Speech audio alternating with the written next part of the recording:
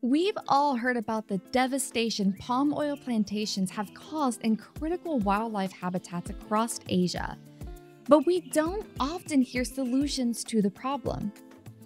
How do we conserve the wild jungles of Indonesia while also supporting the communities that call the islands home? Welcome to Rewildology, the nature podcast that delves into the human side of conservation, travel, and rewilding our planet. I am your host, Brooke Mitchell, conservation biologist and adventure traveler. Today, I'm thrilled to be joined by Jane Dunlop, an inspirational conservationist who is protecting endangered species and fragile ecosystems in Indonesia. Jane's journey began in 2008 when she relocated to the island of Sumatra with her husband, Luke. Called to protect this biodiverse paradise, she witnessed firsthand the threats of poaching, deforestation, and unsustainable palm oil practices. In response, Jane and her husband co-founded three impactful organizations: EcosystemImpact, āluān, and the Mahi-Mahi Surf Resort. EcosystemImpact focuses on conservation issues in Sumatra, working to protect sea turtles, songbirds, and their habitats. āluān partners with local coconut farmers to promote sustainable farming and eco-business. And the Mahi-Mahi Surf Resort generates funds to support EcosystemImpact's critical conservation initiatives. In our conversation, Jane shares the origin story of her organizations, her efforts to protect endangered sea turtles and other wildlife, restore songbird populations, and provide sustainable livelihoods to local communities. All of this while balancing the most important role in her life, being a mother. Jane also provides tangible ways we can support conservation in Sumatra and around the world. So get ready, fellow rewildologists, for a purposeful exploration through the jungles of Sumatra and Jane Dunlop's amazing story of passion and purpose. Well, hi, Jane. Thank you for sitting down with me on literally the complete opposite side of the world, which is so cool that we can even do this. And so first, let's introduce you to everyone listening. Just who are you? What's your name? What do you do? Just who's Jane? Thank you, Brooke. And it's so nice to be speaking again. My name is Jane. And who is Jane? I guess these days my time is spent between being a mum. And I guess actually in many ways I'm mothering the birth and sort of early years of my children, as well as two different organizations. So I founded and am the CEO of an organization called āluān and another organization called EcosystemImpact, which I'm looking forward to exploring with you today. Yes. Oh, we're going to get into all the things, but let's maybe go back a couple years to share context and how these two fantastic organizations came to be and how they're together, but they're not, which is going to be so fun to explore with you. So maybe first, can you pinpoint maybe the moment that this path launched? Was there like an experience that you had that you're like, oh my gosh, this is my calling, this is my why? Was it a gradual thing? Or what was that like for you? What started this? I have always been very connected to our planet, to nature. So I don't think there was ever any one moment. I grew up in New Zealand. I grew up on a farm, and my favorite thing to do was always to just put on a pair of running shoes, and I would run forever and always felt comfortable and at home in nature and on my own or on the farm with the animals. I would ask my parents to drop me off in the middle of nowhere and run home. So I've always felt at home in the wild, in the mountains, with my own or with others. I went to university and I saw my friends at law school, signing up for summer clerkships and receiving bottles of champagne. And I just found myself looking over the other side and just having absolutely no interest in that. And it started me thinking, what am I going to do? And so I started exploring opportunities. And my mother-in-law, my now mother-in-law actually, found this little clipping in the newspaper that talked about opportunities to go overseas and do conservation volunteer environment work. And I think within 6 months, I took a semester of university and I ended up in Borneo, in Malaysia. And so that was definitely when I look back, that was a milestone, certainly, on the path. I spent my 21st birthday in the middle of the rainforest, and I remember calling on the radio home. And I also distinctly remember after that trip, it was with other young people, there were about 30 of us. I decided to travel on my own afterwards. And I took a bus trip through Sarawak in Malaysia. And for probably 10 hours, I saw these little green buds in this blackened landscape. And it was palm oil. And that completely cleared the landscape. And just for hours and hours, we drove this bus through this dead, sort of almost desert area. And I latterly found that was palm oil. And that had been more recently responsible for the massive clearing of those landscapes. So those are big turning points for me. Finished university, finished my law degree, and my partner Luke and I, we ended up in Singapore. And we met an incredible legal professor, a guy named Daniel Fitzpatrick, and I ended up doing some work with him. He was part of the legal team, and I did research and support with him. He'd been working on this place called Aceh in Sumatra, which had just experienced the Indian Ocean tsunami in 2006. And so sort of straight out of university, we ended up working with him on that. And he, after that time in Singapore, got both Luke, my partner, and I jobs in Aceh. So that was almost 20 years ago now. And that was the start of the journey. How cool. So, all right. And for context, though, you're still there. Like, why? What about the island called to you and sent you on the trajectory that you're currently doing now? So why is the island so special to you? Yeah. So 20 years ago, we ended up in this place called Aceh that's just had this huge tsunami. And it's also one of the most important ecosystems on the planet. So 3.5 million hectares of forest, still orangutans, tigers, rhinos, elephants. And we fell in love with this place and have had this long-term commitment to working there. So all of our work now is on an island called Similu off the coast of Sumatra.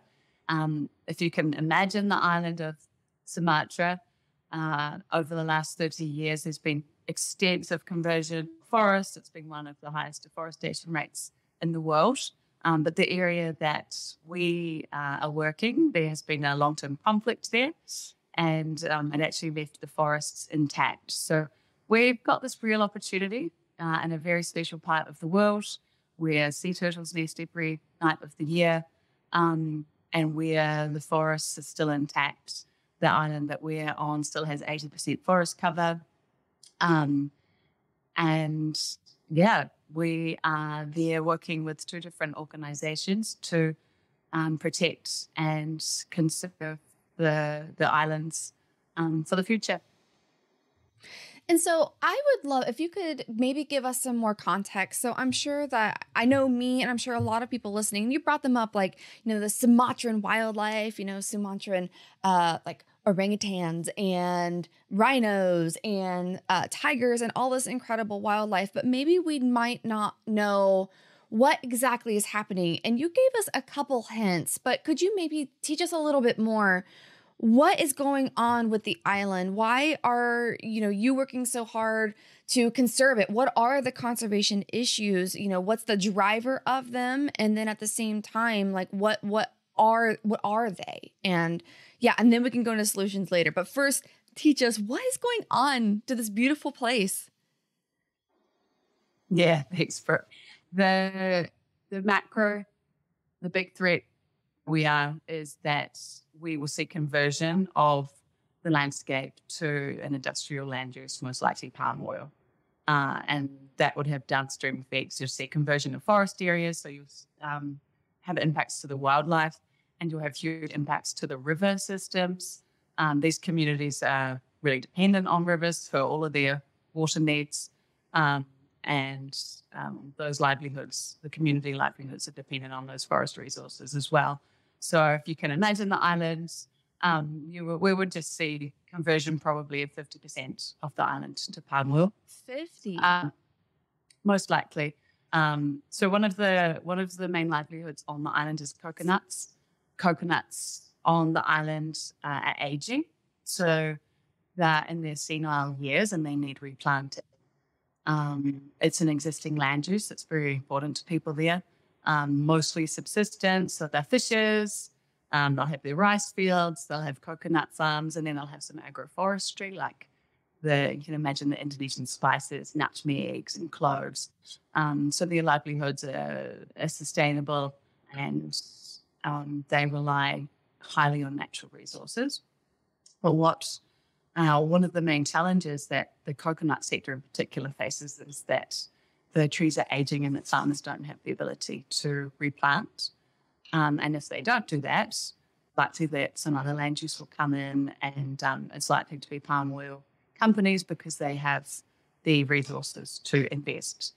The other issues that we're facing from a conservation perspective is that there's a lot of poaching of wildlife, and sea turtles in particular. So there's a number of critically endangered and endangered sea turtles, the big leatherback turtle. And what's really happening is that fishers are going out, they're fishing, and then they're just grabbing turtle eggs to support their income.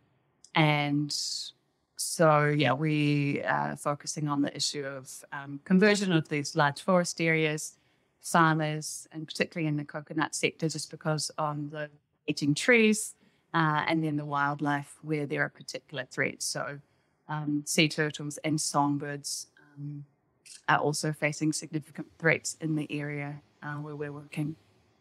So then it sounds to me, and having been in this field in a while and traveling quite a lot, it sounds like maybe there isn't that much opportunity outside of consumptive industries, does it sound like, for a local community? And does that also mean, is there a growing population? Like, is there a growing population of young people and there isn't much opportunity and that's what's driving poaching? Or I guess from the social part of this, what is driving this from what you've seen?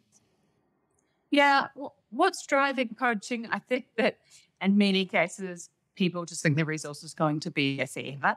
So if we think about turtle eggs, every single turtle egg from every single nest has been poached for the past decades. And they've always been there. So I don't think there's this understanding that one day they won't be. So there's a knowledge and understanding, and also needs. The turtle eggs are consumed, so they're a protein source. They're easy to take when someone's out on an island and you're fishing. So for additional income without any extra effort, it's just, I'd probably do the same thing if I was a fisher person and my family needed feeding. There's not big networks involved in it. There's nothing undercover. It's just, we grab them. And so, I remember watching a video of David Attenborough eating sea turtles. There's some footage of him from like 20 or 30 years ago. So I think sometimes these conservation issues, we can blow up as this big serious thing, but for people involved in those activities, it's just an everyday thing. And we talk about education and knowledge and things like that, and they can often seem like quite grandiose things, but it's just people are going about their everyday activities and just don't know that it's an issue. So it's often just about having presence in that landscape and building relationships and being there and changing that knowledge over time. But the other issue is the poaching of songbirds. So this is a significant, the songbird crisis. So there's like an Asian songbird working group and a lot of people focusing on songbirds in Southeast Asia.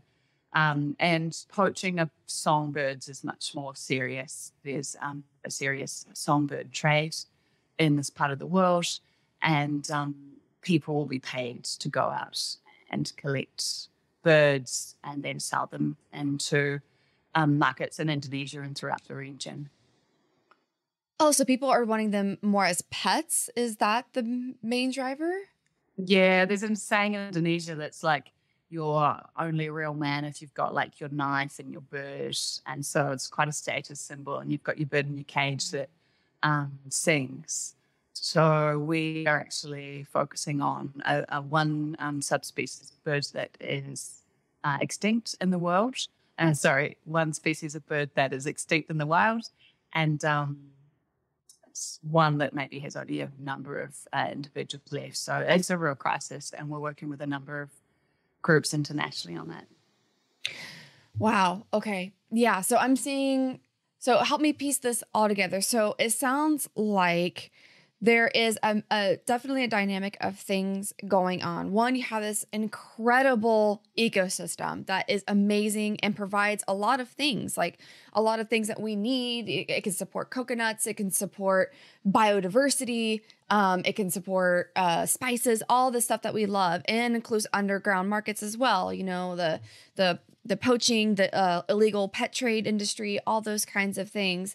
And maybe a lack of opportunity in other ways, shapes, or form that might be more of a sustainable livelihood. So then let's get more to the solution side. Maybe, I guess, when did you realize and notice these problems, and how did you decide to become a solution to what you were seeing around you in this beautiful space? Yeah, that was a process of learning. And, we had this incredible opportunity. When I say we, my partner Luke and I have been doing this together. So we landed as these youths really in Aceh after the tsunami. And there was a $7 billion aid effort of all of these international organizations around the world. And so we got a very good feel for the donor-funded sector, the NGO world, and had the opportunity to really learn and to go deep. I worked for an organization called Fauna and Flora International and did a lot of work on Indigenous people's rights, supporting communities to access forest resources, to get rights to their forests and natural resources, and learned so much by living and working in communities in these parts of the world. And that expanded into working more internationally on conservation projects, and also into the world of carbon markets and where sort of business met conservation. One thing that we experienced by working in the donor world, and really what I see looking back in Aceh, and something that I'm really challenged by, was the short-term donor funding cycles and these big projects that had a limited time span, and then the work really just did not continue. And that really was the case for a lot of work in Aceh. Yes, there was some incredible work done, but for the conservation work in particular, it could only go so far. And the opportunity to work in the early days of some of the carbon projects, when there was investment coming into conservation organizations, it really opened my eyes and showed to me the opportunities around business and conservation working together. So I worked for some time with Fauna and Flora International and Macquarie Bank, who had raised investment capital to develop a number of commercially financed projects around the world that were focused on conservation. And we had flexible funding. For the first time, if something didn't make sense, we just had a meeting about it and we redirected that finance. If we needed some additional funding and it was justifiable, that was a simple conversation. And that doesn't really happen in the donor community. And it's common sense if you're involved in business. But in the donor world, the restrictions on funding and requesting money and then having to spend it on this, sometimes, it's very limiting and actually can have negative impacts. So there was a need to blend this in some way and to take the good aspects and all of the incredible impactful work that conservation organizations and other NGOs do, but how to work this alongside having an economic engine, really needing to scale, being part of an economy, employing people. And so, those were challenges as well as opportunities that we experienced and learned from and took to the work that we're doing now. So is this when Ecosystem Impact was born? Yeah, we actually founded two organizations alongside of each other. So Ecosystem Impact is a foundation that was set up to really focus on the sort of work that a more traditional conservation organization might do. We also established a company at the same time, and they sit alongside each other. They share a vision and a mission, but they do different things. They play different roles in that area. So the company is called āluān. Company works with smallholder farmers in the coconut sector, and we've actually built a processing facility or a factory out on the island of Sumatra where we work. So one island actually, one landscape, and these two organizations were founded at the same time and work alongside each other. That's definitely go way deeper into this because I love this concept and I hope that it happens more and more and becomes more of a thing. Like my current organization, we started a foundation a couple years ago, and its main one of its main funders, I guess you can say, is the for-profit side. It's so every single person that goes on one of our safaris around the world, a portion of the trip, it goes to the foundation, and then people can also donate to it as well. And then when I worked for another conservation travel company, they were the exclusive travel partners of the World Wildlife Fund, WWF. And a big chunk of the revenue that they made every single year went directly to WWF, and the travelers also donated to them. So I've seen firsthand the amazingness that can happen when you partner a for-profit and a nonprofit. And because I was previously only in the nonprofit world, and I think we're kind of not brainwashed, but kind of, to think that the only way to do impact is if you're doing nonprofit work, and that if you're working for a for-profit, then they are just capitalist assholes, which is not true. When you have a good business model, you can actually fund conservation, and then you don't have to worry about these crazy funding cycles and asking donors all the time and blah, blah, blah, blah, blah, blah. So that is another reason why I wanted to talk to you deep about this, because it's a growing thing and you have a perfect example of how you can put the two together and they both reach the same mission of conserving this beautiful landscape. So let's dive into this more. So maybe let's talk about the conservation side a little bit more. So what all does Ecosystem Impact do from, like you said, like the normal classic conservation side? Like tell me about your ranger program. Like how do you involve local communities, the wildlife, like all those kinds of things? Let's start there. Yeah. So we are mostly the local community. We have, I think, 65 employees now, and 60 of those are from the islands. That's a lot. And then the other staff are mostly from other places in Indonesia. So we are based on the island. We're registered on the island, and our staff are from the island, and that's really important for us. most of the staff are community rangers, and those are women and men from the local community who are trained to protect critically endangered animals from extinction. And in our landscape, that is the sea turtles and songbirds. It's mostly been focused on sea turtles to date.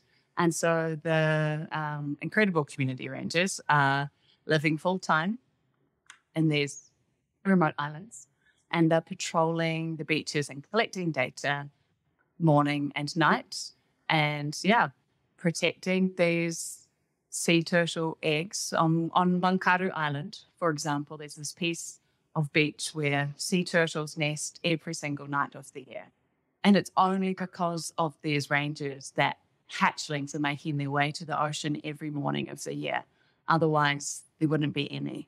And before we were involved, around about 6 years ago, the inconsistent funding to the program meant that there were sometimes rangers on the island and sometimes not. And whenever they weren't there, everybody would just come and pillage.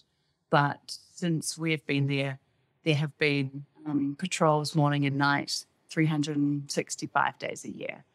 So it's really just about being a consistent presence, and that's really important to work with the community. At the end of the day, it's their resource, they're the custodians, and it's important that they're benefiting from any of the actual conservation work or funding that's coming into that area. Let's go back to the ranger program and the local community that you have involved. It sounds like you mentioned too that you also are working with women in the area. So how has that gone? How have you been able to involve women in this awesome project that you're doing? Yeah, so to date, most of our rangers, the community rangers, have been men. And EcosystemImpact, the foundation, it's been interesting, but the rangers, and even if you think of that word ranger, what comes up in your mind often is a man patrolling. And that really is the case where we are.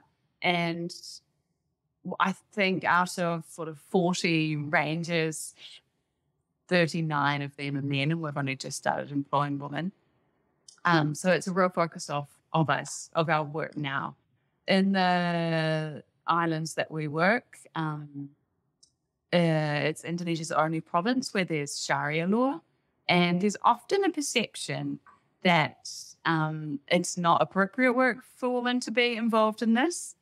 But it's interesting if you delve a little deeper and you speak with women directly that there's actually a lot of passion and interest to be involved. So it's very important for us that we're involving women in mid-level management and that women are involved in making the decisions in the organisation. So a lot of my work is focused on building a team and ensuring that that team is inclusive. And that really means that women are involved in decision-making roles in the organisation, because without that, very, very different decisions are made, and it flows down to the structure of our teams. And so that's actually been a real challenge. It's been a challenge for me personally because I've been bringing up 2 children at the same time, and so I've not been able to play a day-to-day operational role that I might otherwise be able to play. So I've really had to focus on where I place my attention. And over time, I've realized that is really building the team and having the right woman involved that would represent the voice that perhaps on a day-to-day basis I'm not able to bring. So let's switch now to āluān. I would love to learn more about, because it seems like this is, from what I understand, this is really your bread and butter. This is like what you work on a lot. So tell me about that. Maybe how did the idea for, you've given me a little seeds, but maybe put it all together. How did āluān come together, and how does the organization work? Like what is the day-to-day? Like, how do you meet your farmers? What's the big goal? Yeah, just tell me everything āluān. Yeah, so I mean, in some ways, the EcosystemImpact, the foundation, it's an amazing organization and very impactful. But it's also like many other conservation organisations, it's raising money in its present state from donors and is implementing quite traditional conservation work. There are other organisations that are similar. āluān is extremely challenging. We are implementing a company, a business. We are raising international investment finance, and we're investing it into a remote island landscape in Indonesia off the coast of Sumatra. Low down on the investment, the recommended investment list globally, and certainly low down on the IMS investment index. And we're doing this because we are adding value at origin in the landscape that we work, because it is core to our conservation mission. So if we think about what that macro threat is from a conservation perspective in the landscape, it is conversion of these coconut farms to palm oil, and then further conversion into forest areas. So as palm oil companies really get a hold, we will see conversion of, say, 5,000 hectares of coconut plantations and then into the forest areas. So macro conservation threats, palm oil, yes, as a conservation organisation, we could protest, we could lobby, and that's important work. But really what āluān is doing is investing in the landscape, investing in coconut farmers and producing at origin so that our business has a positive economic impact and a positive environmental impact. And that's really key. That's where we're going to drive the transformative shifts. And then, I mean, without the forest, without these resources, it's almost like it's a waste of time because there won't be any ecosystem for the songbirds to exist. So it's very important that they work together.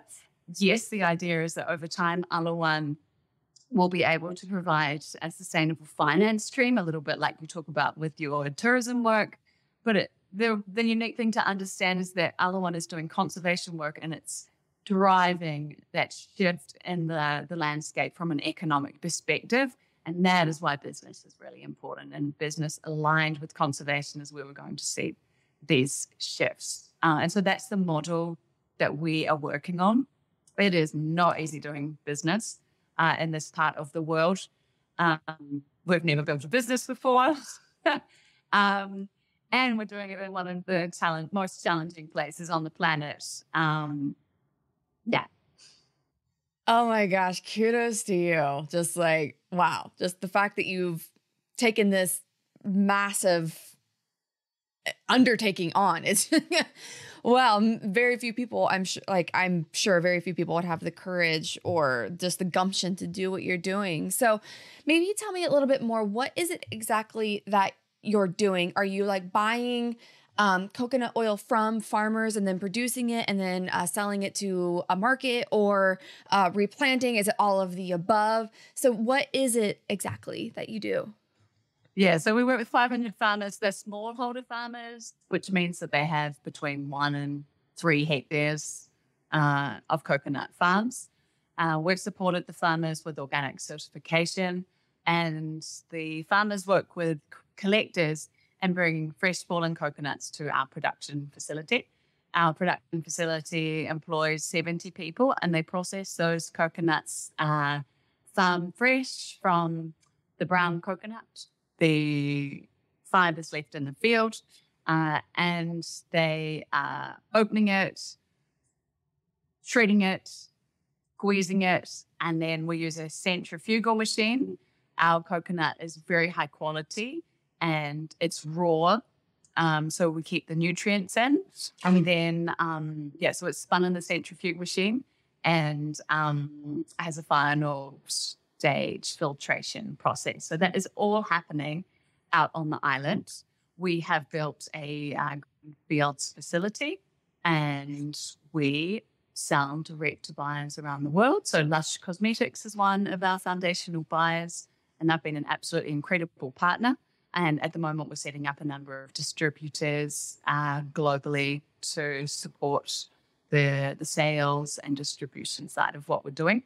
We have been at a relatively small scale and not at a break-even point, but we've just scaled up our production. And so we're expanding those sales networks at the moment.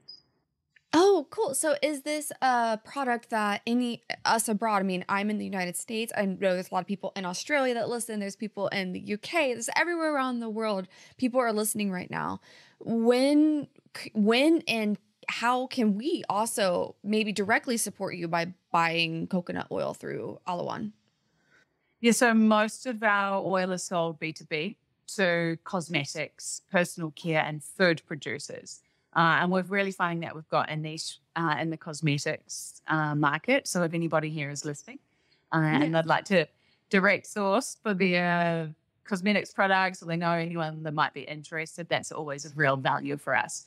We have our heads down doing the work in the area. And so anyone that's got sales connections is huge support. I would love to have a broader reach and have perhaps an āluān brand down the track. But at the moment, as we scale up, our energy is really focused on the farmers, on the work on the island. And so selling in bulk is a better way for us to go so that we can focus our energies on building the business on the ground. That said, we can supply anything from sort of 20 litres to 200 litres. We love working direct with companies, and we are always happy for people to share our story and to be sort of involved in understanding exactly what we're doing and being part of the story as we grow. And I'm always happy to connect directly with people. Over the coming months, we'll be setting up distribution in the US, in Canada, and throughout Europe. So those sorts of opportunities are just around the corner. Oh, that's huge. I'm sure that's so much work for you. Just thinking about your day to day. Like setting up distribution around the world. I don't even know what that takes, or that how you even do that. I didn't either until 12 months ago. Well, good for you to figure it out. Amazing. So I also love to support brands that are supporting conservation work. And you just mentioned Lush. Are there any other brands that are pretty big that we could possibly get our hands on so that we can support you directly, indirectly, if that makes sense? Lush are hands down incredible, and they stand out above all others. We export to them in the UK. But yeah, they've really supported us in the early days. They provide upfront finance, which means that we can produce their order, buy the coconuts from the farmers. They've also gone over and above, and they're working on a project with us on long-tailed macaques. So really? the long-tailed macaques actually have endangered status recently. And it's very interesting, but the monkeys are a threat to farmers because the monkeys steal coconuts. And so farmers will often come to us and ask for support to kill the coconuts, Farmers will come and ask for support to kill the monkeys, which is the last thing that we want to do. So we're working with Lush and our long-tailed macaque working group to figure out the best way for us to conserve the monkeys, protect the monkeys, while also ensuring that the farmers have their coconuts, because that's important for the farmers. And that might mean that we lease or set aside some land so that the monkeys have their habitat, or we do specific planting so that they're not taking their coconuts, but there's more attractive food. So we're just doing research at the moment. So Lush are buying from us, and that is definitely the most impactful thing that they can do. I've talked about the impact that the company has and the importance of us being able to purchase from farmers, produce in that landscape, and avoid palm oil coming in. But yeah, they do additional support on conservation as well. And they also supported some initial pilots with us to replant coconuts with their smallholder farmers. And that's a big part of our focus as well. That's incredible. Wow. Go Lush. You know, I knew that they were like a good brand, but like, wow, like that is incredible. Now they're even becoming involved in protecting an endangered species. Like that's really cool. Also, again, another business that's doing good work. Like there's so many of them that exist nowadays. And yeah, there are a lot of companies that are doing greenwashing and those kinds of things, but there are a lot of companies that really are doing good. And that is a perfect example. Yep. It's transformative everything. Yeah. Yeah. So let's focus on, let's switch gears a little bit. And I would like to focus on you. It sounds like you are juggling quite a lot between the foundation, ecosystem impact, āluān, and how do you balance that? And also being, I'm sure what's very important to you, a mother. That's a big question in our field. And it's one that I've mulled over my head too. And I ask every single person that comes on, how do you be a parent and also work on these very strong passions that you have and bring them forward? Both. Yeah. I don't actually have a simple answer to that. And every day is different. Life's definitely changed since being a mother, and being a mom comes first to me. So how it has looked for me is that I have had times where I've stepped out. I've managed to pull myself out of the essential day-to-day operations at times. And we actually homeschool our children. So most mornings I'm with them. That hasn't always been the case. In the early years, I was really focused on the business. I was away from them a lot. And I really saw that was starting to impact our family and our children. So around about 3 years ago, I managed to transition out of the operations. And that was very challenging. So much of who I thought I was and my value in the world was tied to the work that I did. And looking back now, that seems ridiculous, but it was really genuinely a struggle at the time. There's something in me that needed to let go of the work and really, really focus on my children. The children were always my priority, but I wasn't dedicating the time and the relaxed energy and just really holding space for being a mother and what they needed. And the family was at times a bit chaotic. And there wasn't really the peace on a day-to-day basis that was important for me. So I made the decision to step out, to focus on them. And it's really calmed the family.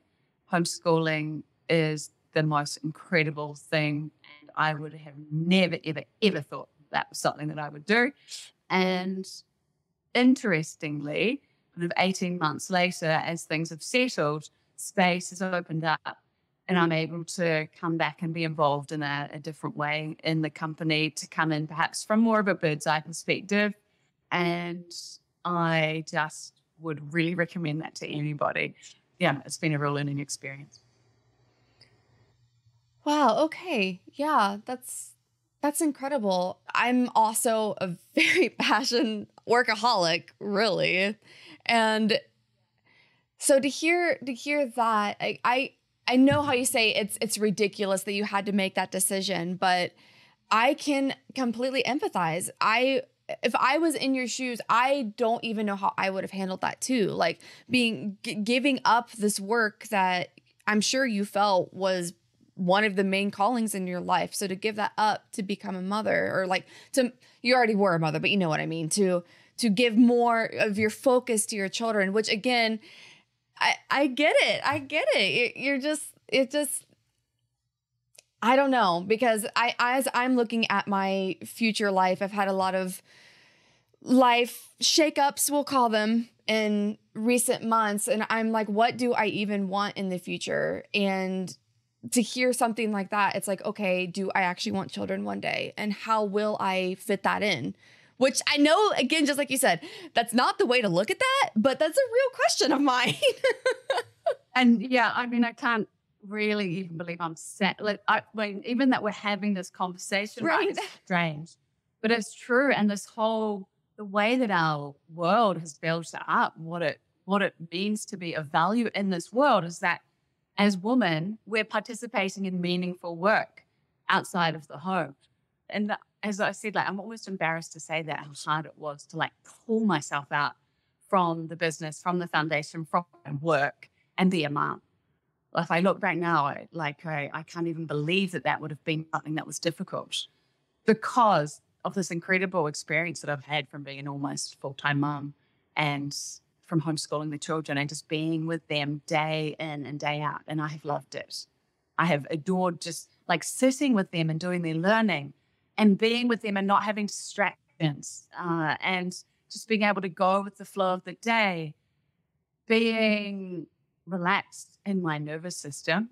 I think this is really what it is. Being relaxed in my nervous system allows them to be relaxed in their nervous system, allows our family to be relaxed in the nervous system of the family, and then the work that we can do in the world can be relaxed as well.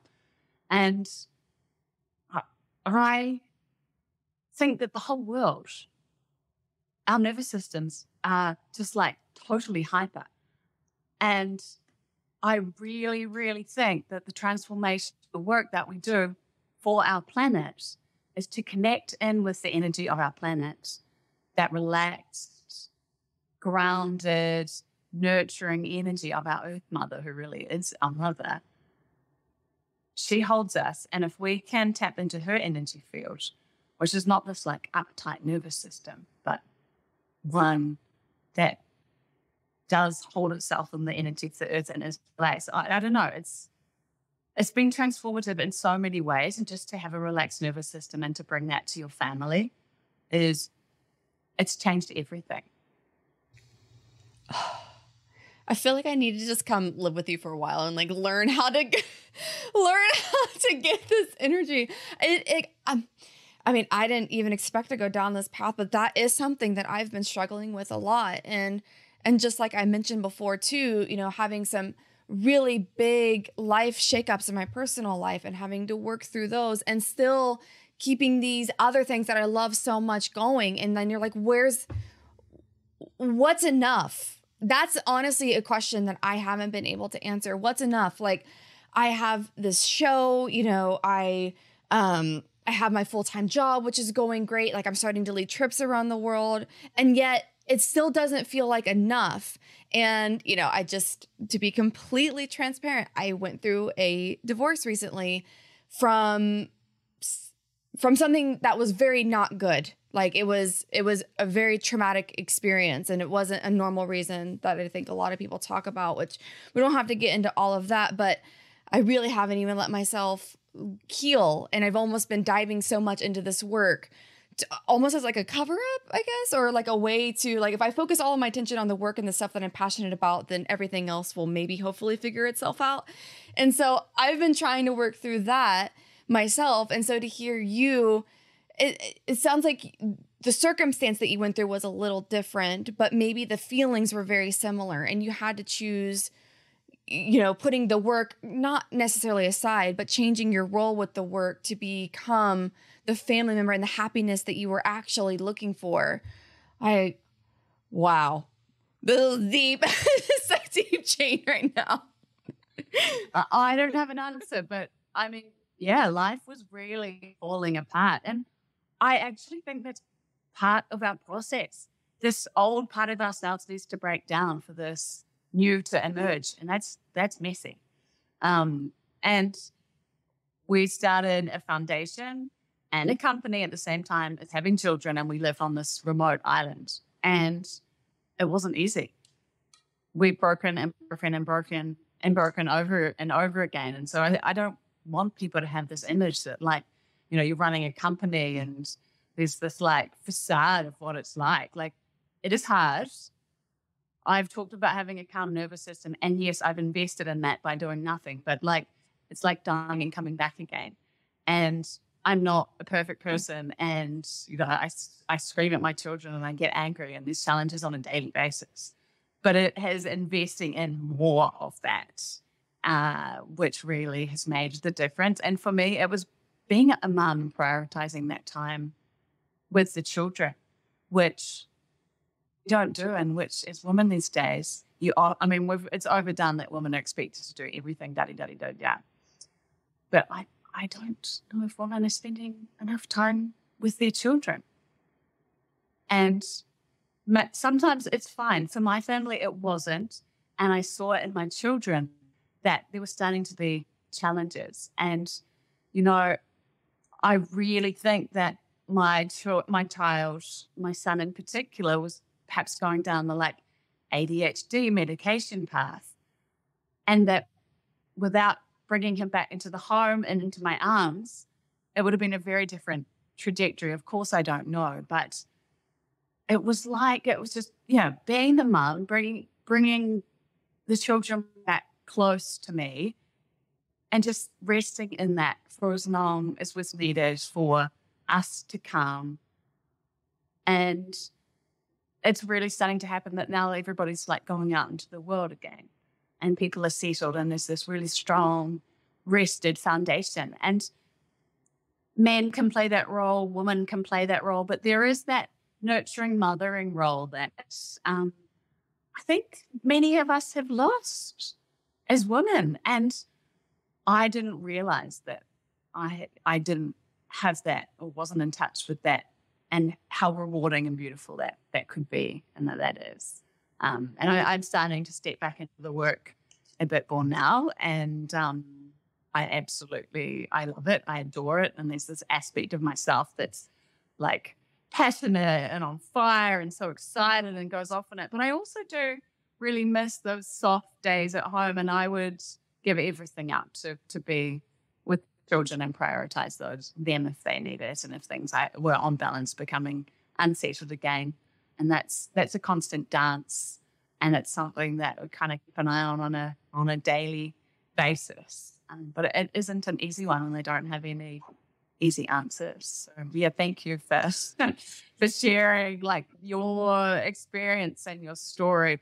It is interesting. We want to put more in, right? But sometimes we just need to pull out and make space for whatever we need to process for our emotions and for the healing that needs to happen in so many ways. And I see the work that I did before I had children and before I was pushed through these challenges to really process a lot of emotions. And I see how I come to it with a different perspective now. And I'm sure I will continue to evolve and change, but I believe that the conservation work needs us to be calm, for us to really be on the same level of our Mother Earth and to be able to speak her language and hear what she has to say and to, I don't know, walk hand in hand with her. I don't know. Yeah, you're formulating so many of my feelings recently. Like as I've again watched things in my own personal life that went the way they did, and I absolutely love this women empowerment movement that's been happening. It has been great for women to have more voice, to have more freedom to do what they want. But at the same time, I feel like there's been a cost. I think there's been a cost to families. I've also seen firsthand, I think there's been a lot of cost to men in a lot of ways. And I think a lot of men have been kind of neutered. They don't have the same role anymore. A lot of them don't feel like they have the same just like power or gift to the household, like to be the supplier of the family, to be the one that really drives the family and like supports the family. And like you said, there's so many broken homes anymore. There's so many divorces. I am a divorce myself. And I just wonder how much of this has been a lot of the social things that have happened recently. Again, there's been a lot of good, but I feel like there needs to be more balance. You know, I see so much bad talk online about men and so many things. And I'm just like, some of the most important people of my life are men, you know, like I wouldn't be where I am without them. Like, can we please stop bashing 50% of the people? Like, I think it's part of that. And then also too, I also think that I personally know so many women I think that would love to be home with their kids, but they don't feel like they can. They've boss babed too hard and now they're like high up in these companies or, you know, have all these responsibilities. And I really do think they just want to be home and be a mommy. And I don't think they feel like they can. So your story is very inspirational in that sense, you know, where like your partner is truly your partner. Like he is doing this all alongside you. And also you were able to have the space and the freedom to go home and be with your kids, which I'm sure he was very much in support of too, you know, like those are his children as well. So to hear that whole story and how it happened, That's really inspirational. I think we need more of that out in the world. Be like, it's okay. You can do both. You can still pursue your passion and you can still be a wonderful mother. Like you can do both. You can be home and you can support your husband or your partner, whatever situation somebody has. Like you can also support them to be the support, to be the head of the household or whatever that needs to be, So yeah, I'm so grateful you brought that up because a lot of it has been brought to my attention as well. Like in my 20s, I was just so like, I need to drive. I need to succeed. I need to prove myself. I need to get the titles. I need to have the degrees, like blah, blah, blah. And now I'm just like, man, I don't know anymore. I don't know if this is what I want. So. Yeah. Yeah. I know if it's what I want because I deeply know that it's not what our earth needs. Right. Not, yeah. But I mean, thank you for all of that. And like, yes. I am very lucky and grateful for my husband, Luke, and for that partnership that we have. It's not easy and it's been challenging to manage this dynamic because every day is different and we're managing balance. And I know not everybody has the work relationship also to have that flexibility, but I do think that there's this incredible opportunity that I've had to continue to be involved and to almost continue that mothering role in the organizations, but through somebody that really, I don't know, I don't think it would have happened in the way that it has if it wasn't my husband. And it's been really challenging because we have to steal time away. And I'm often like frustrated angry about something that I see that is happening in either the foundation or the company. And I have to steal a moment and say, la, la, la, la, la. But I think that it has really shaped things in a unique way. And that the way that is playing out in the companies is incredible.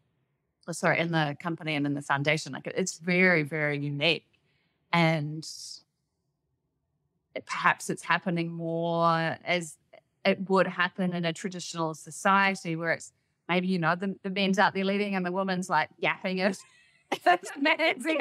I mean, that sounds terrible and it's not always like that, but it's like I have been able to maintain involvement and influence, particularly with that woman's voice and perspective and intuition. And Luke has kept the day-to-day operations running on the times that I've needed to be there with the family. And Luke's a really active dad too, and we'll often kind of give and take, and he'll be with the kids and I'll get involved in work that needs to be done. There's no simple lines there, but when you're working and your relationship as an employee is more formal, there's often not those dynamics there, but maybe those are ways that we can reshape the way that we work. And I know that we are moving in that direction, but yeah, when we're exactly the boss babe and you've worked your way up and your job requires you to be there 80 hours a week, that doesn't work. There's just like, being a parent is a full-time job.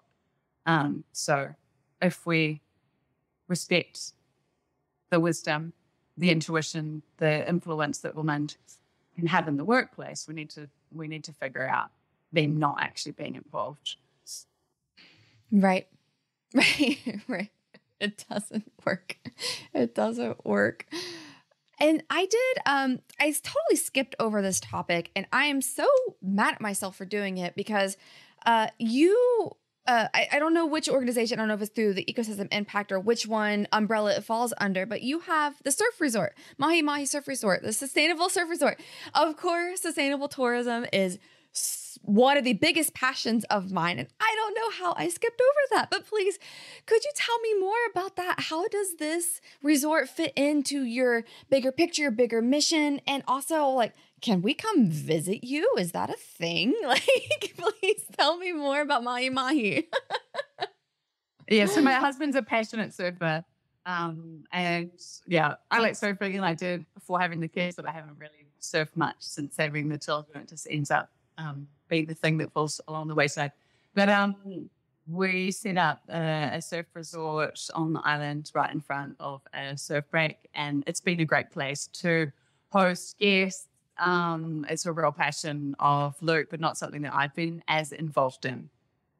I would love over time for that to be a place where we can host biodiversity conservation trips and where people can come and learn about the work that we're doing with the company and with the foundation. So, Brooke, please. Well, you might be talking to the perfect person about that, actually. We will talk more about that offline, everybody. That is literally what I do. And as a little spoiler, I'm not quite sure, but one of my incredible conservation tourism operations people that I used to work with, she is one of the best tour designers I've ever met in my life. We used to work really closely together. We have come together on possibly building one of Rewildology's first trips. So it might be actually happening for real. I've only been talking about it for 2.5 years and it actually might start. So thank you for planting that seed. I will make sure she hears that. Amazing. And, you know, I think it's almost like a mix between a retreat where there's real sustenance and nurturing, and something I've been doing lately is training up in breath work and getting involved more in music and those sorts of modalities. I've been doing a lot of work around medicinal plants, and that's been really important for, you know, processing emotions, calming the nervous system. And I imagine that there's a lot of opportunities to develop these experiences where you're having an opportunity to give back, to learn, and also to rest and reconnect to yourself. That sounds exactly what I need after everything I just shared. So I'm sure a lot of people listening could use that too. We all have our trials and tribulations, and everybody remember that. Whoever you're talking to, they're probably going through something that you can't see. So I love everybody. And so you just gave a little bit of a hint of something that you're working on. What else in the future are you working towards? Again, like as we were talking about before we hit the record button, I'm just sitting down with you in a moment in time. It's not like your work is going to stop anytime soon. So what else are you working on? What is the bigger vision for maybe Ecosystem Impact and āluān and maybe the resort? What are you doing? What's the goal? Yeah, I mean, for the foreseeable future, the focus really is on the company and on the foundation. But we are still in the guts of it with āluān.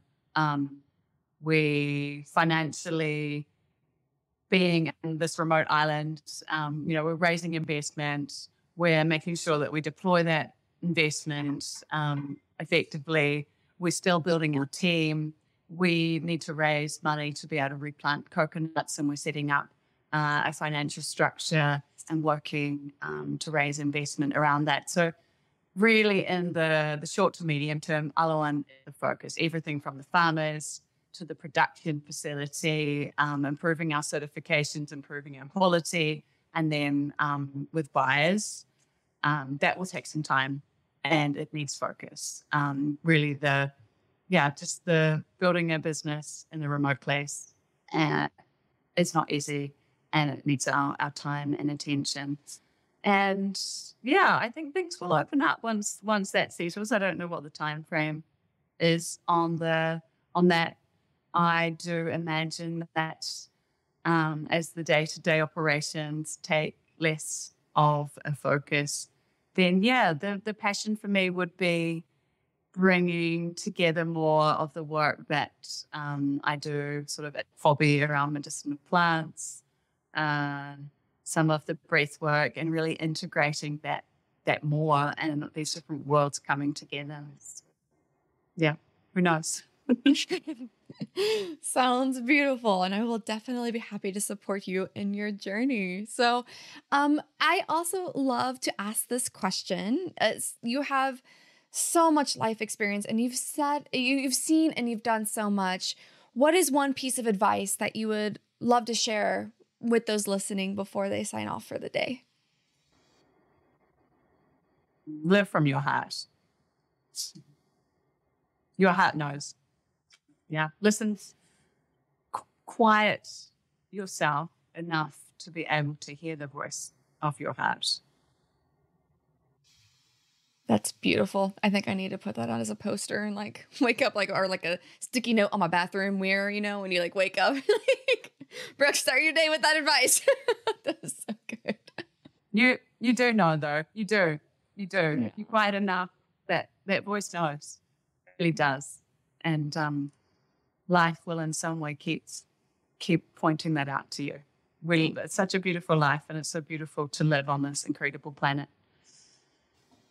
I absolutely agree. So, Jane, you are a phenomenal person, and I am so grateful that I met you and I learned from you, and that you've taught us so much of your incredible work and on the island of Sumatra and the beautiful area that you work in specifically. So, how can somebody follow what you're up to? We already know, like, everybody go buy a Lush product, like right now. If you need a bar of soap or some mascara, I don't care what it is, go buy.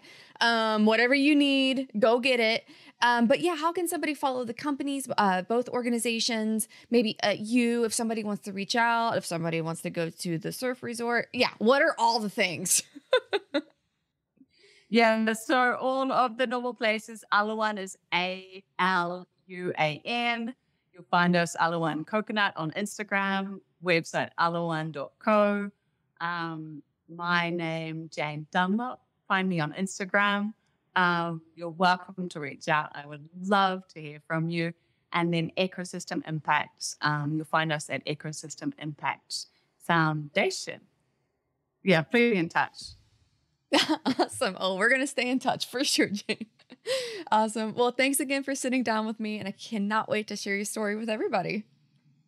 Thank you so much, Brooke. You're a beautiful person, and I love what you're doing through this podcast. So thank you. We will talk again soon. I know it.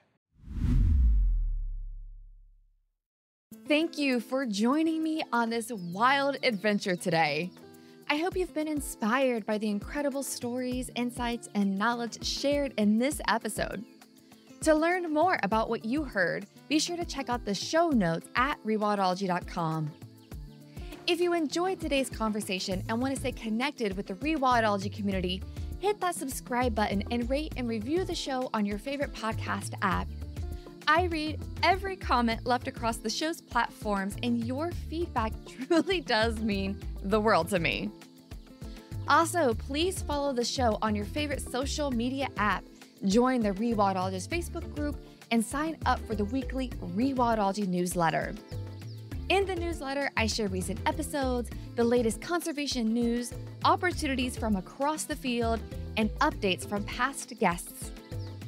If you're feeling inspired and would like to make a financial contribution to the show, head on over to Rewildology.com and donate directly to the show through PayPal, or purchase a piece of swag to show off your Rewildology love. Remember, rewilding isn't just a concept, it's a call to action. Whether it's supporting a local conservation project, reducing your own impact, or simply sharing the knowledge you've gained today, you have the power to make a difference. A big thank you to the guests that come onto the show and share their knowledge with all of us, and to all of you Rewildology listeners for making the show everything it is today. This is Brooke signing off. Remember, together we will rewild the planet.